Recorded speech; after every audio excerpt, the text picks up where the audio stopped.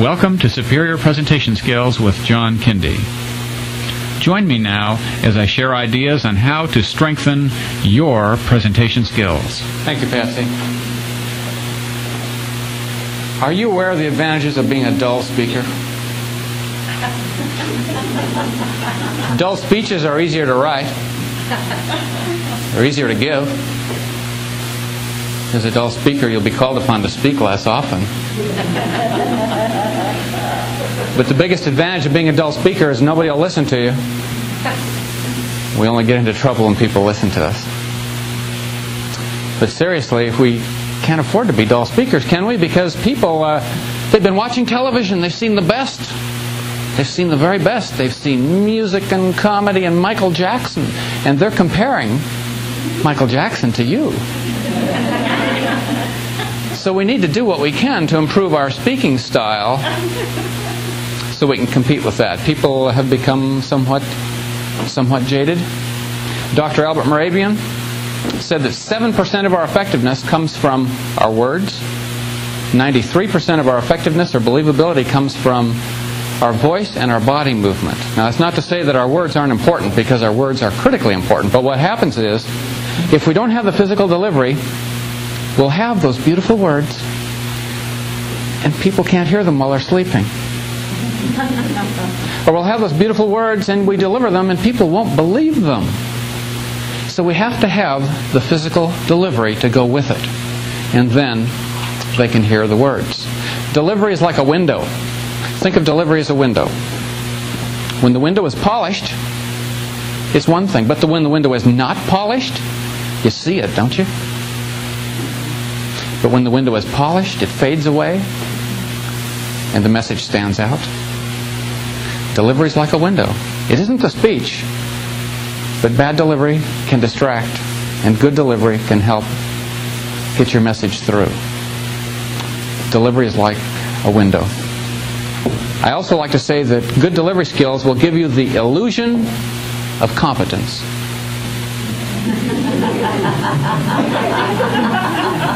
Well, have you ever seen politicians? Slick speakers, huh? And then they get in the job and they can't, somehow their job isn't the same as their speaking skills.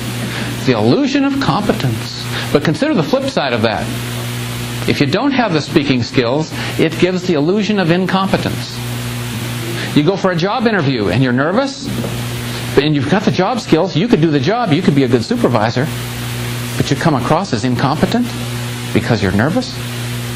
We have to get a handle on our nerves, our use of voice, our use of body for effective delivery, so we can magnify the impact of our confidence and our competence. It's so important. I call that the illusion of competence. But we all have stress when we get up and speak, and the Book of Lists tells us that one of the biggest fears is speaking in public. You've all heard that. And the only way to get over that, really, is to speak. Is to get up and to speak. I remember when we moved to California many years ago. In 1957, we lived near San Francisco. And whenever we'd take a trip into San Francisco, I noticed that if my dad was driving, he was not nervous. If my mother was driving, she was very nervous driving in San Francisco. For a good reason.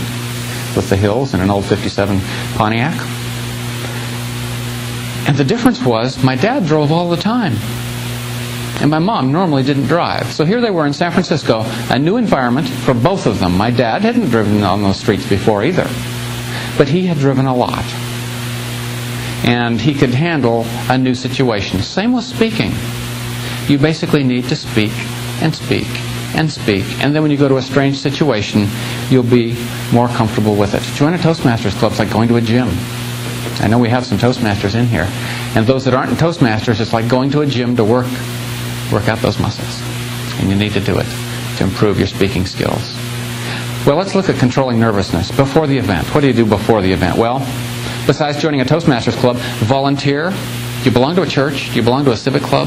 Do you belong to a PTA? And they're always looking for someone to do a program, to do a speech, to read a report. Volunteer. Remember that the speech begins in the parking lot. Bob Orban says that.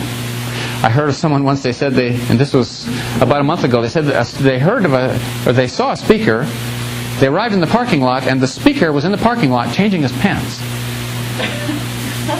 The speech begins in the parking lot. You're making an impact. You're making an impression out in the parking lot.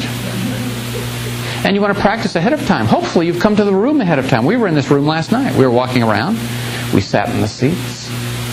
We sat someone in front to see if it would block visibility for eye contact.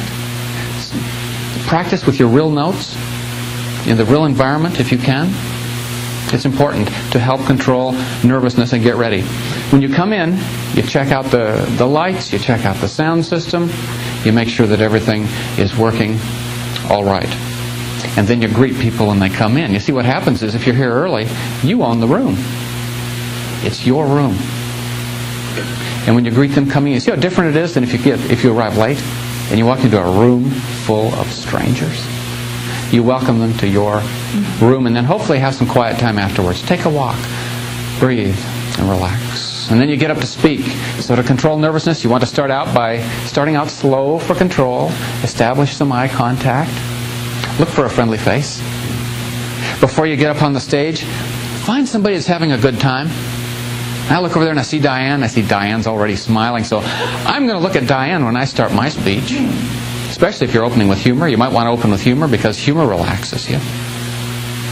Many things you can do. Shake hands with the audience. You do that in your speech by saying you're glad to be here, what an important group, what great work you do for the community. That's shaking hands with the audience. Helps to build bonds, helps to control nervousness. During your speech also, consider that nervous energy is just that. It's energy. So it's a question of what do you do with the nervous energy. It can translate into shaking paper, shaking knees, shaking voice, or it can translate into movement. That's energy. Gestures. That's energy. It's a choice on what you do. So you can translate your nervousness into some movement, into some gestures, into some listening skills. Doesn't it take energy to be a good listener? Have you ever had a listening exercise where you had to practice being a listener to someone? So if you're focusing on the eye contact and the listening skills, that takes some energy. So you can direct some of the energy that you have, some of the nervous energy, into physical skills, into physical delivery. But your attitude's important in controlling nervousness. And a lot of it's perspective. I knew a woman who went over to Italy and she wanted to, close to the Riviera, and she wanted to wear a bikini. But she was very self-conscious in a bikini because she had never worn a bikini. And she went down to some of those Italian beaches for a couple weekends, and most of the people were topless. And it changed her perspective after a couple of weeks. She was able to wear a bikini. No sweat. You see, it changed her perspective. And sometimes we need to do that in the speaking world as well. Have you ever been to one of those karaoke bars where they have the video and the sing-along? There's a support group somewhere in the country where they practice singing in front of each other. And on graduation night, they go to a nightclub and they sing in front of strangers. If you can sing in front of strangers, you can speak in front of strangers. And if you can get up at a karaoke bar and sing on one of those video things, it breaks down some inhibitions, it changes your perspective, makes it easier to get up and speak in front of people. So a lot of it is tied into perspective. Also remember that if you're nervous, it's your secret. If you're just a little bit nervous, it's not even going to show. If you're really nervous, it'll show just a little bit. So it's your secret. Remember, the audience is on your side. Have you ever sat there in the audience watching, waiting for a speaker to come up thinking, oh, I hope this speaker forgets his lines. Oh, I hope this speaker bombs. I hope no one laughs at his jokes. You never think that. The audience is always on your side. So remember that. The audience is on your side. And perspective, when you come up, you know, I'm prepared. I've got good material. I look good. I'm wearing one of my expensive ties or whatever. And you might visualize some things like, visualize a standing ovation at the end of your talk. Visualize that you just won the gold medal at the Olympics. How would you look? How would you look? You'd feel pretty good. Visualize that the audience is naked. Now, if they're naked, why should you be nervous? I don't know if that works for you. It doesn't work for me, but there's some books. There's some books out there that suggest that. Try it, and if it works for you, then go with it. Okay? Attitude. And it's your message and your focus. Patsy talked about the various levels. Level 1 is focusing on yourself. To get away from nervousness, we move up to level 2, the message. We move up to level 3, the audience. And the more that you're message focused, the more that you're audience focused, the less you're going to be nervous because you're not thinking about yourself and what other people are going to be thinking about you. But what's the biggest fear that makes people nervous? I think it's, what if my mind goes blank? Let me give you some tips on what if your mind goes blank. Tip number 1 is, they don't know what you're going to say until you've said it. So if you say something differently, or you leave it out completely, they're never going to know. Really, huh? Think about that. So, also, what you want to do, if your mind goes blank, remain calm. Easier said than done. But experts in self-defense, they say if you're mugged, what you need to do is you have to breathe. What happens is when we go into a panic mode, our mind goes blank. We stop breathing. And we don't get any oxygen to our brain. So we have to remain calm if we can, at least look calm. We have to take a breath. Don't look up. That's a giveaway, isn't it? Or down. Just look at the audience if your mind goes blank. Use the last phrase you said and restate it. In other words. That makes sense, doesn't it? You've just said something, well, in other words, and say it again. And then your mind's racing, thinking of where you're going. Or use the last word as a seed. Maybe the last word was inflation. Inflation is really tough for us to handle. Do a table topic. Use the last word as a seed for an impromptu speech, and then it will come back to you. It will come back to you. Do an internal summary. Well, so far we've talked about nervousness, and we've talked about attitudes, and we've talked about this, and we've talked about this. And it will come back to you. Or you can say to your audience, oh, I've got something I want to read to you. And you pull out your notes. They think it's a quote, maybe. Why not? Or you go over for a drink of water. You know your mind's blank. They think you're thirsty. And the longer your mind is blank, the more thirsty you are. Or just level with the audience. Have you seen speakers do? Oh, my mind, where was I? What was I just saying? You can do that. And that's better than standing there saying nothing for 15 seconds. Just level with the audience. So there's some coping strategies, and if you know that you can cope with your mind going blank, you're going to be much less nervous when you get up on the stage. Doesn't that make sense? You've got some strategies that you can use. And once you control your nervousness, the big thing that I really want for you to think about is, don't confuse confidence with competence. That can happen. Have you ever seen a preacher or a teacher or a speaker who was confident and they were having a good time throwing their arms around and speaking, but they weren't a good speaker? They were boring? And they needed to work on maybe on their humor delivery or on their gestures or on their vocal variety? Never confuse confidence with competence. Just because you're relaxed up here, you still got that challenge to take another step, to get a little bit better. That's what the seminar is about today. Taking just a little step. You don't take organ lessons today and play the organ tomorrow for your friends at a party. And you don't take golf lessons today and go out tomorrow and shoot par golf, do you? And you don't take a Spanish language class today and run down to a Mexican restaurant and order your dinner in Spanish tomorrow.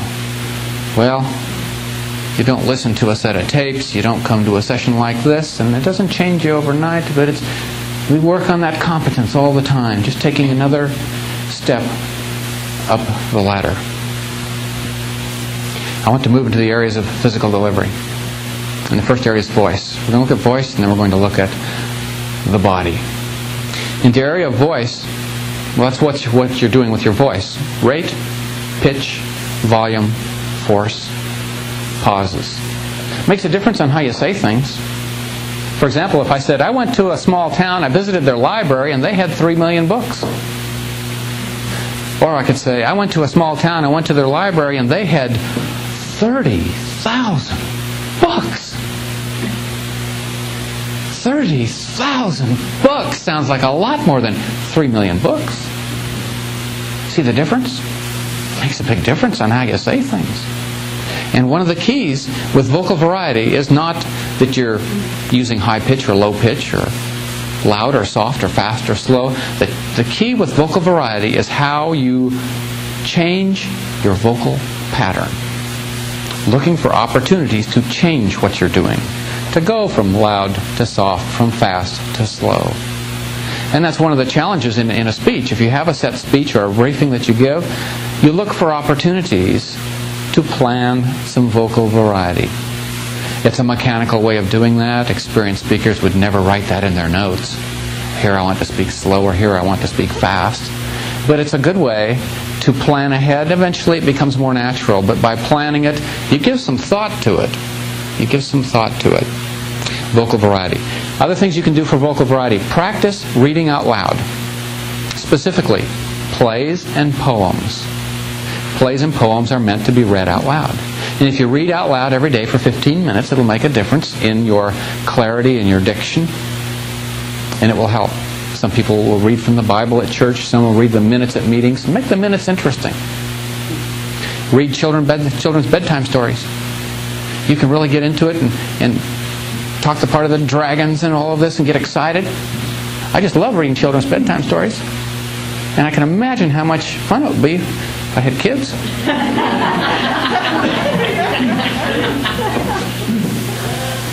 Practice on the telephone. Have you ever called an office and they answered the phone and you not only could tell what their name was, you could not tell what the business was because they said it so fast? It happens all the time. We get sloppy on the telephone. Practice on the phone.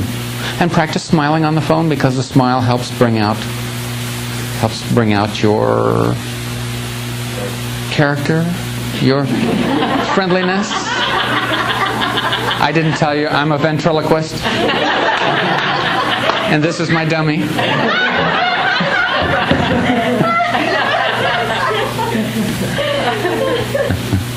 That's one way of speaking without notes. You have someone in the audience that will prompt you, and that works quite well. Tape record your speech. Obviously, you tape record your speech. Here's what I recommend when you tape record your speech. When you play it back, it's hard to listen for everything. So I recommend what I call focused replay. And as you play it back, you look at the areas of vocal variety, rate, pitch, volume, force, and pauses. And you listen, not to the whole thing, but listen to part of it. You say, rate. I'm going to listen. Do I speak faster or slower in any part? And you may find out you have no rate variety at all. Pitch, highs and lows.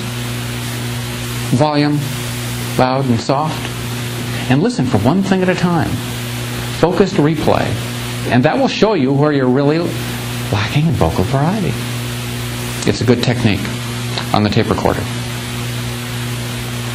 You can say something for vocal variety. You can say something as though you just thought of it. Isn't that a great idea? It can make a difference in your vocal variety. Say something as though it just occurred to you. It makes it sound more fresh.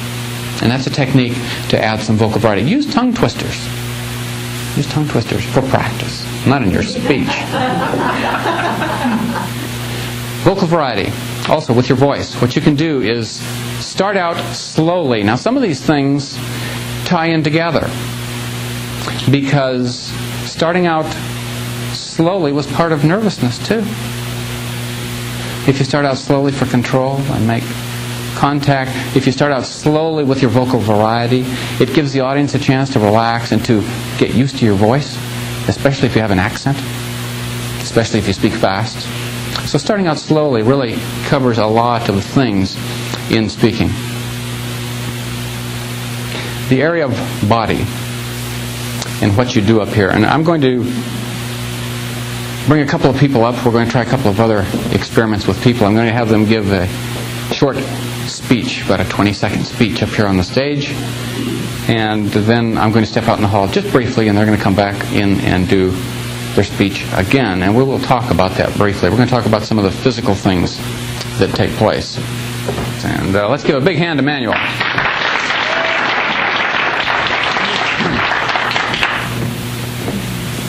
Pass my water, please.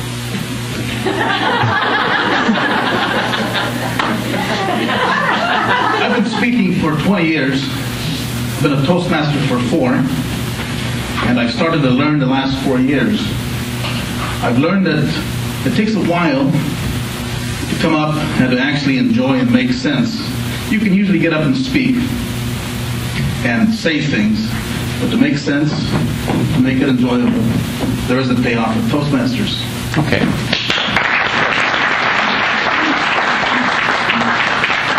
Ladies and gentlemen, Manuel Lerma.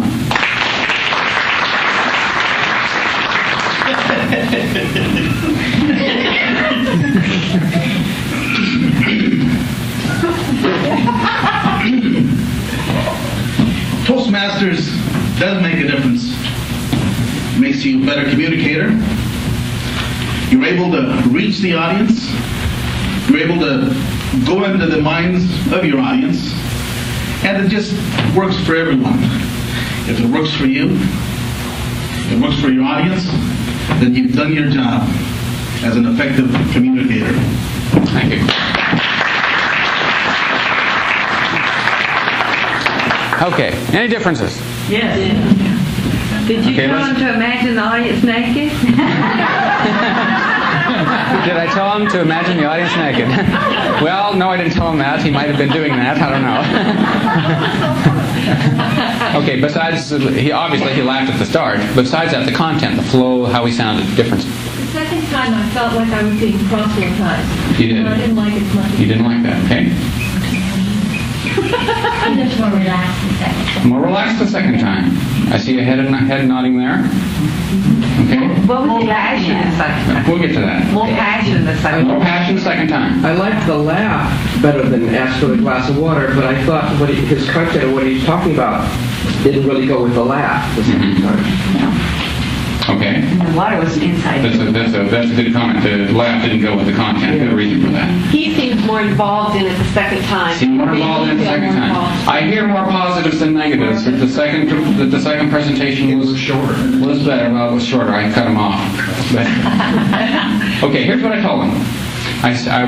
We went outside and I said, I want you to imagine that you have told the funniest joke in your life on stage, and people have been laughing for the last 30 seconds, and they just can't stop. They've been laughing because your joke was so good. In fact, you almost can't control yourself. Now, I didn't know he was going to get up here and laugh as an opener, but that's how he chose to do it. But with that mindset, what can happen is it changes. People will usually smile more. Now, he's got a mustache, so a smile's going to be harder to see on Manuel. But just a little change in mindset. Maybe as an opener, before you get up here, and I have trouble smiling. I don't smile a lot when I'm up on the stage. But as a gimmick, before you come up on the stage, you might visualize that everybody's been laughing so hard at something you just said. You can't help but smile a little bit. And it changes, you notice, it changes voice, changes confidence, it changes lots of things. When you work on the basics, it will change other things. So I wanted to do just a couple of exercises just to show you on how just a couple of small changes can in fact change the perceptions, say that it changes in fact many things. And it changes things in physical and body language as well. Moving into the area of body, it's important that we use good physical delivery, good body delivery. People will see what you do before they hear what you say. That's a good rule of thumb. And that's why, in the study, it showed that 55% of your effectiveness comes from what you do with your body. 38% your voice, but 55% what you do with your body. People will see what you do before they hear what you say. I did a program at a deaf school, and a deaf student came up to me and he told me, he said, John, he said, I really don't understand something. He said, I'll watch people, hearing people, and I'll watch them tell a joke. And they'll stand there with a perfectly straight face and tell a joke, and all of a sudden everyone will start laughing. He says, I can't understand how you could tell a joke with no physical expression. And if you've watched deaf people tell a joke, that you can see it in their face lights up. That's a good way to study body language, is to take sign language classes with a deaf person, ideally, because they're very, very expressive. And the question is, sure, we can tell a joke with just the words, but why would we take the impact of the physical and just throw it away? Why would we want to do that? So we need to work on the physical and take a lesson from the deaf student and not speak and tell jokes and give speeches without using the physical delivery. So the first thing I want to cover in using the body is eye contact. And I want to give you 2 thoughts for eye contact. The first one is we need a motivation for eye contact. Why do we do eye contact? To connect with the audience. I think a really easy thing to focus on is we do eye contact for feedback. We don't do eye contact because the book says we should do eye contact, and then we just spray the audience with eye contact. And boy, I'm good because I'm looking at all those eyes out there. That's what happens when we focus on our material sometimes. We sit there and we just spray that eye contact like a broadcast fertilizer, just throwing it out there. But the purpose of eye contact is feedback, and I'm listening and I'm watching to see if you're hearing what I'm saying and understanding what I'm saying. And it also helps control nervousness. We talked about it. It takes energy to really get the feedback and to focus on people. And secondly, I encourage people to be conversational with your eye contact. Genuinely have a conversation with one person. I don't say make 2 or 3 seconds of eye contact and then move to someone else. What are you supposed to be doing? 1001, 1002. Just complete a thought. Complete a whole sentence or a whole phrase or something to one person, and then you move to someone else, and you're visiting with one person at a time. And then you move to somebody else, and you make your eye contact conversational. Here's an exercise you can do in a group. If someone's having trouble with eye contact, and if you're going to be giving let's say a short 1 to 2 minute presentation or a speech, everyone sits in their chairs, and the speaker has to make at least 3 seconds eye contact with everyone in the room. This works with a small group of maybe 15 to 20 people. Once I've made 15 to 20 seconds eye contact with Glenn, he'll raise his hand. I have to get everyone's hands up. The exercise is called hands up. And if it's a longer speech, then you make 3 seconds eye contact more with Glenn, and he puts his hand down. You get the hands up, you get the hands down. It forces everyone to make extended eye contact with everybody in the room. It's an exercise, and I call it hands up. When speaking, again, know your opening.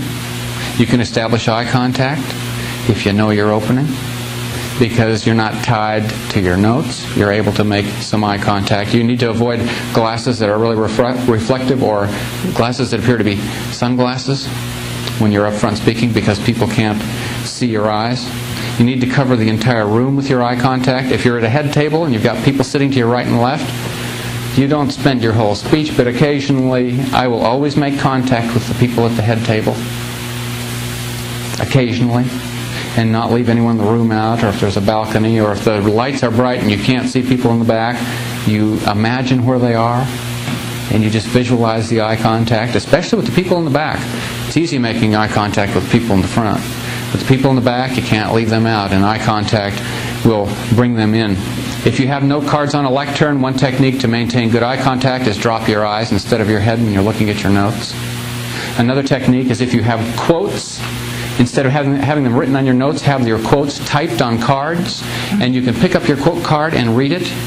You see it's up at eye contact level when you're doing that, instead of down on the lectern. Eye contact is so important. The area of face. I'm going to give you a couple of quick ideas on face, moving from the eyes down to the face as a whole. If you want to practice your eye expression, you can cut a rectangle out of a sheet of paper that you can look through into a mirror and see what your eyes are doing when you think you're expressing happiness and surprise and anger and fear and disgust, and practice expressing emotions. And then I ask you again, do you smile when you speak? You need to smile. It adds face value. It is important to smile. Moving down to gestures. There was a fellow in a hotel, and he went to the registration desk. He wanted to pay his bill and check out. He had a check. Cashier said, well, you have to sign your name, and you have to write your name and address and your phone number on the check. And he says, I'm not going to write my address and phone number on the check. I don't have to do that. And the clerk said, well, you have to do that. I can't cash your check. He says, I'm not going to sign my address and phone number. And so the clerk said, well, go down and talk to the cashier. The cashier is down there in the cashier's cage. So he went on down to the cashier's cage, and the cashier said the same thing. He says, well, you have to sign your address and your phone number on the check. And he says, I'm not going to do that. And the cashier reached through the cashier's cage, grabbed his necktie, and slammed his face up against the bars. And said, you have to write your address and phone number on the check. And he said, okay. He wrote it, passed the check. She gave him the money. He went back to pay his bill, and the clerk was at the registration desk, and the clerk said, oh, she cashed your check? You must have written your address and phone number on the check? And he said, well, yeah, I did. And she said, well, why did you write your address and phone number on the check for the cashier and you wouldn't for me? And he said, well, she explained it better than you did. She used the same words. She used different physical delivery.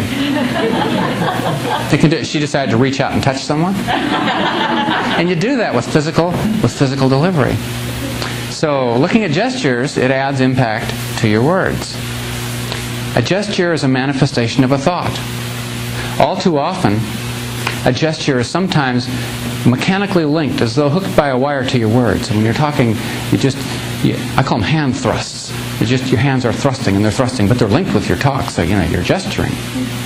But they're not necessarily a manifestation of a thought. There's a difference. And are you expressing what you're saying and using meaningful gestures that manifest a thought? Do you move with a purpose? There can be several things to moving with a purpose. Moving from point 1 to point 2. I move from the left to the right. Moving from point 2 to 3, I move from the right to the left. Making a positive point, I move forward. Making a negative point, I move backward. Okay? I move forward to connect with the audience. I move backward to let them relax. I move backward to summarize.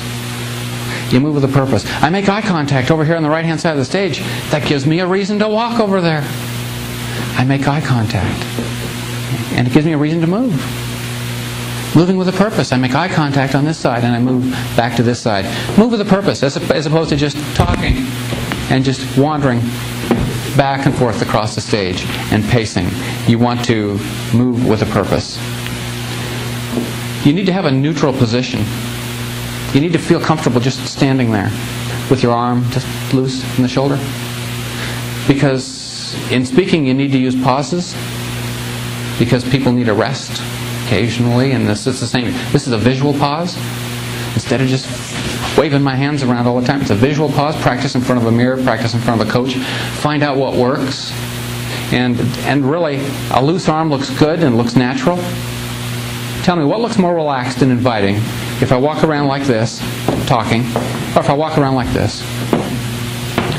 Do I look relaxed and comfortable? Is there a difference? And I've got my arm cocked at 90 degrees sticking out, and sometimes there's a tendency to walk around like this and walk around like this in praying mantis, holding the microphone in two hands. But if you just have a neutral position, let that arm just swing from the shoulders and just relax. You need to extend your gestures occasionally. If you gesture everything from the elbows, you'll look like a seal. I recommend this as an exercise. Take an imaginary orange, put it under your arm. Take another imaginary orange, put it under the other arm. Occasionally you need to drop an orange. You need to extend those gestures once in a while. You need to drop an orange. Have you ever seen speakers with rings under their arms? It's orange juice. They're squeezing those oranges, and you need to drop your oranges occasionally, and that helps give you extended perhaps some slower gestures, some rounded gestures, some smoother gestures. You need to do that.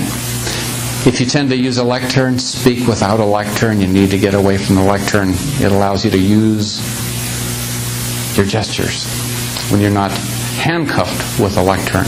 You need to be aware of handcuffs, and a lectern can be a handcuff. White knuckles. Other handcuffs, rings, if you play with rings. A pointer can be a handcuff. Pockets can be a handcuff.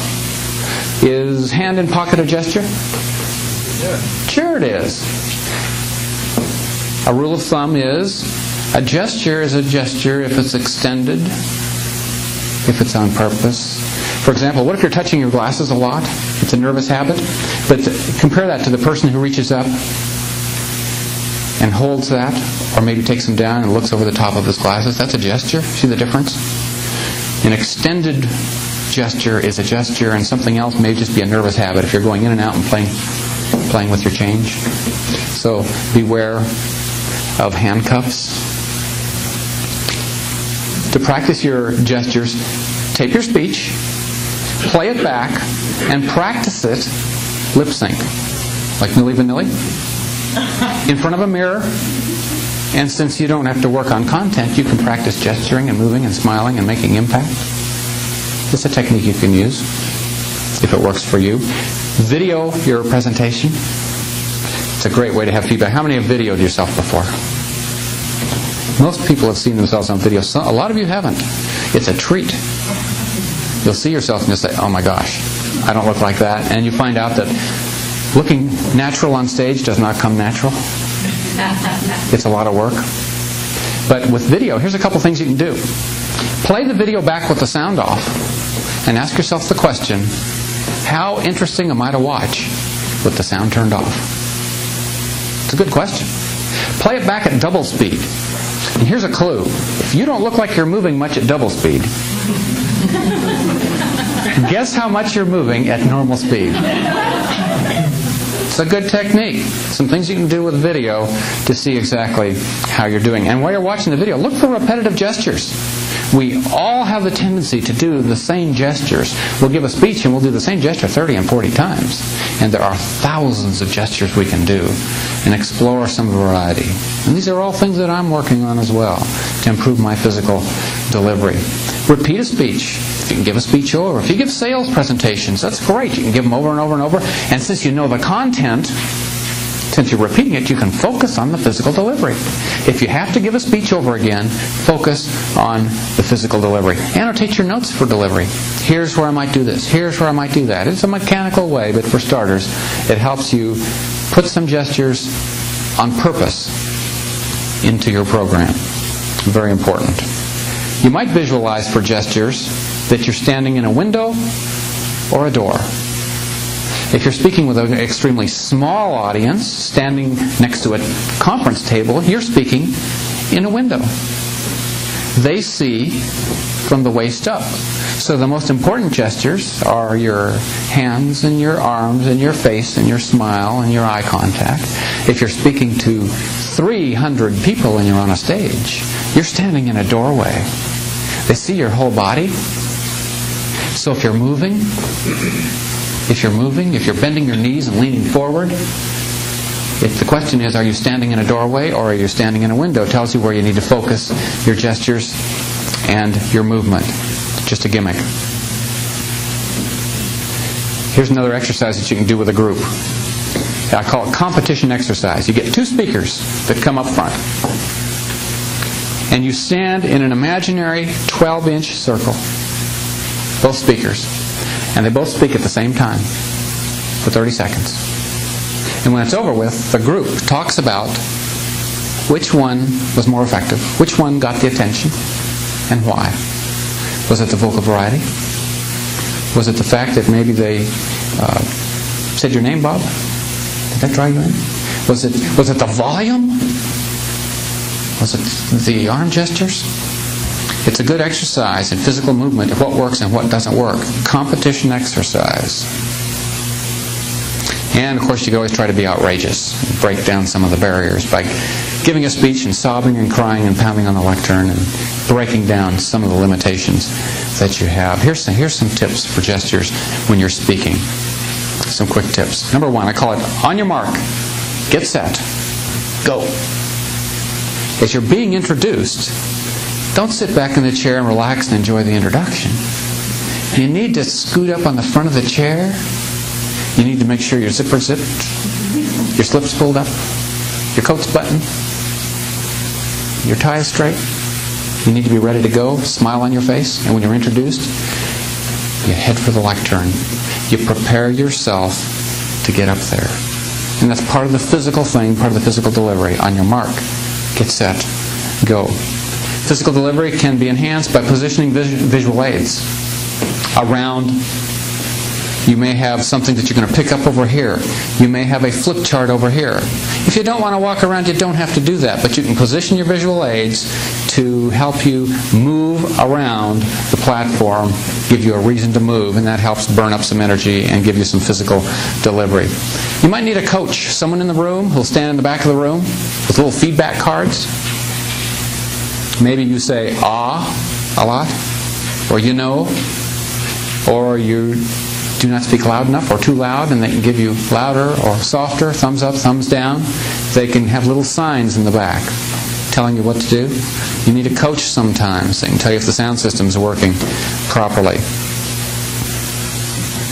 And a coach is great for a sound system. And I want to move just briefly into the use of the microphone, because I think it ties into physical delivery. It's something to hold. I prefer a handheld mic because it gives me something to do with at least one hand. A lot of people like a handheld mic because it gives you some. Otherwise, you've got two arms hanging on it that you have to figure what to do with. But I also like it because it gives me more flexibility if I want to talk softly or want to whisper. And sometimes a whisper will draw people in. And a lavalier mic, you don't always have the same flexibility as you do. Or if you want to shout really loud, you can drop the mic down.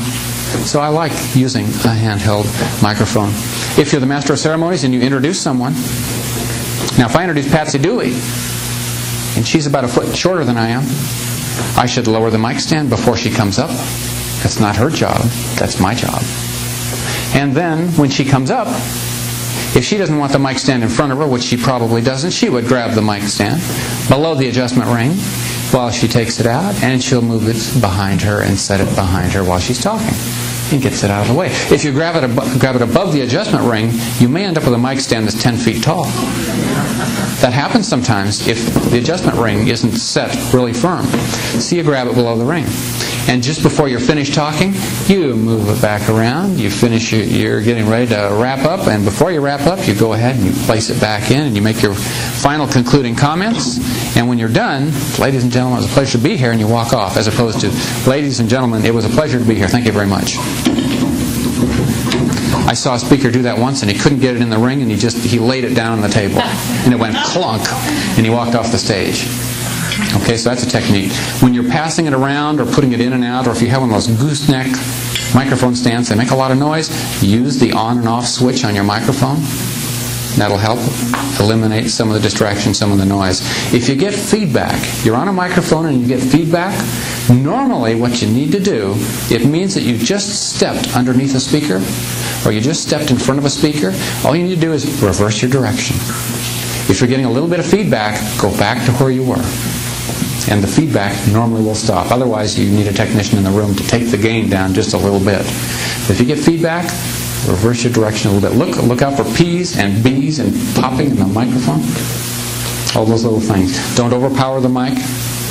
You need to practice ahead of time before you get up there. Find out how the mic works, how it sounds. And what you can do is watch the speaker ahead of you. How are they holding the mic? Are they holding it like an ice cream cone and talking right into it? And is that working? Or are they overpowering the mic? Or is it about chest level? And sometimes you'll see that speakers are holding the mic all the way down at waist level, and it's picking up just right. That's a clue that maybe that's a good place for you to hold it. Coach in the back of the room can tell you how the mic's working.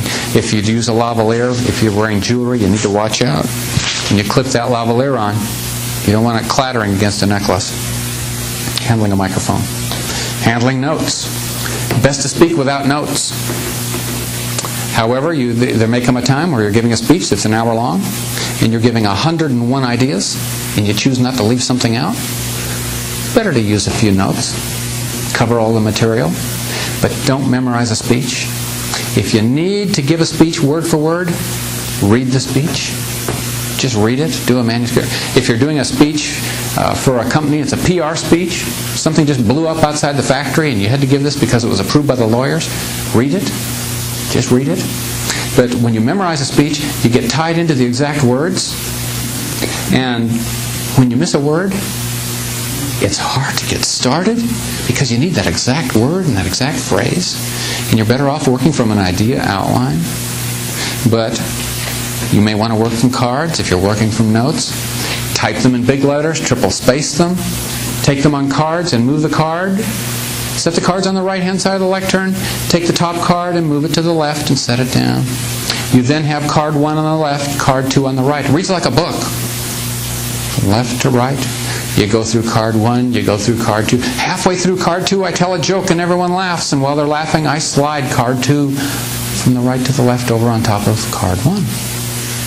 So when I get to the bottom of card 2, I'm not obligated to move the card at that point.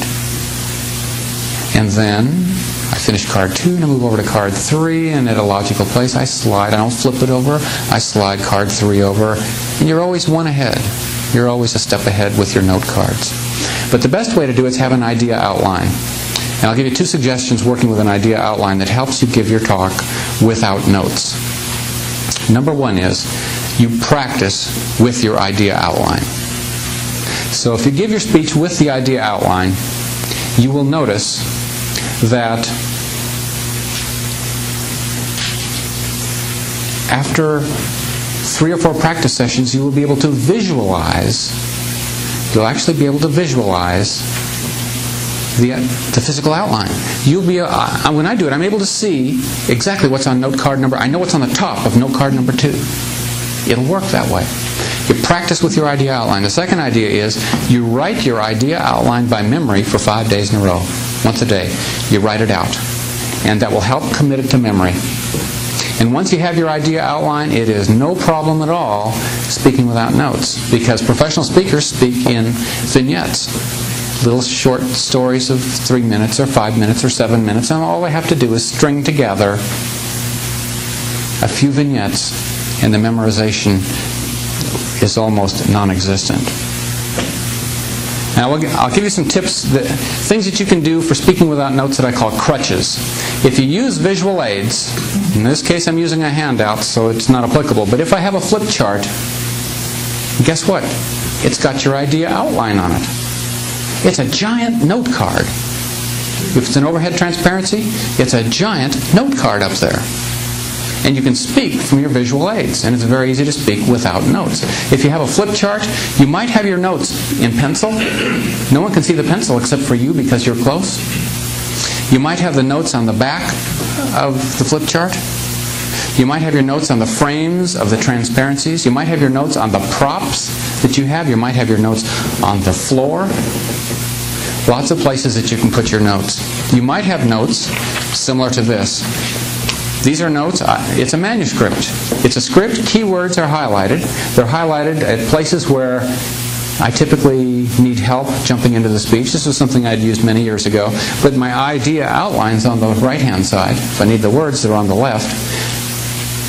And they're hooked together. They're in acetate protector sheets and hooked together with steel metal rings. And if it's laying on the lectern, and I go through page 1, and when I get to the end of page 1, I flip it over. And the back of the note side is a visual aid for the next page, laying on top of the lectern. I go through the next, it's my idea outline, it's my text. I get to the bottom, I flip it over, and it moves me on to the next page. And it's combining lots of things. It's combining a manuscript, it's combining an idea outline, it's combining visual aids. It's all in one compact package to walk up and just set on the lectern and use. So that's an idea. A couple of things, and I call these crutches and speaking without notes. Remember President Bush was in the debate, the last debate, and he looked at his watch? And that a lot of people had noticed that, and it looked like, boy, when's this thing going to be over with? Well, if you're speaking, it doesn't look good if you look at your watch. There's two things that you can do. Let's say you have a hard time when you have to finish your speech. Let's say 7 minutes. You use a watch with hands. You take your watch off, and you set the watch at 7 minutes before midnight. And when you get up to speak, you set the watch on the lectern. You don't have to worry about when you started or when you're stopping. You're stopping at midnight. If you're talking for a half an hour, you set it at 11:30. And you glance down there, and it's really easy to tell exactly when you're supposed to finish without having to worry about what time you started and having to add 7 minutes or 30 minutes to it. Another thing that you can do, you can have a clock which you would buy at a stationery store. These are only $10. They're battery operated, and I use it every time I speak. Sometimes I set it at the back of the room. Sometimes I lay it on the floor at the stage. I just glance over and I see the time without having to look at my watch. This is what I use personally. I call it a crutch. I call it like a note card, like a hidden note card. Because when you speak, you're concerned about time as well as you're concerned about content. In closing, I want to encourage you to be a student. Always be a student. Have you ever taken a drama class? They're available. They're available here locally. Drama 104 at the local college. Have you taken a speech class? They're available here locally. Speech 101. They do have a very good speech instructor over there. I just finished the course.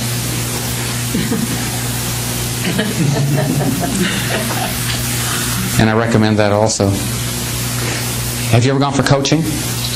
There's a coach up in the Bay Area. His name is Jim Richardson. He's a comedy coach and a speaker coach. And the last month I went up and went to one of his workshops. There's a fellow named Max Dixon from Seattle, a great body language coach, and I was fortunate enough to spend a weekend with him a couple of weeks ago in Sacramento. There are people who can give you coaching. Toastmasters can give you coaching. I knew someone when I went to Berkeley. I went to school at UC Berkeley, and he was known by the students as Holy Hubert. And he was an evangelist, and he stood out there by Sproul Hall preaching to the students. There were always people out there trying to attract attention. He would attract 50 or 60 people, and some of the other speakers wouldn't attract hardly anybody. Well, if you're a student, you're going to analyze what the difference is. If you're at Fisherman's Wharf and everyone's watching one mime, but they're not watching another, or they're not watching the juggler, what's the difference? Is it physical delivery? Is it humor? What's the difference? Be a student. If you're sitting in a program and the speaker is deadly boring, isn't that terrible? No, it's great. You say, wow, what a boring speaker. How could he improve? What if he were paying you $500 to give him one tip that would help him? What would you tell him? Analyze if someone's a boring speaker rather than going to sleep. Analyze why they're a boring speaker. If you're sitting in a car, what a great opportunity to watch people gesture because you can't hear them. You can study the gestures in a distance and see how they're moving naturally. We all gesture nicely, naturally. It's when we get on stage that we forget how to gesture because it's so awkward and we're nervous about doing it. Go to a silent film and watch gesturing in silent films. It helps to keep us from being a dull speaker. We really don't want to be dull speakers. We want to work on our physical delivery, on our nervousness, on our voice, on our body language. We want to take those little steps up the ladder. That's all they'll be, little steps. But next year will be many steps up that ladder if we keep working on it. And it makes a difference so that people hear our words, so that we make a difference, so that we connect with people, so we sell our ideas and sell ourselves. We get further in life by using physical delivery skills. So I wish you the best of luck, but most of all, I wish you good speaking. Thank you.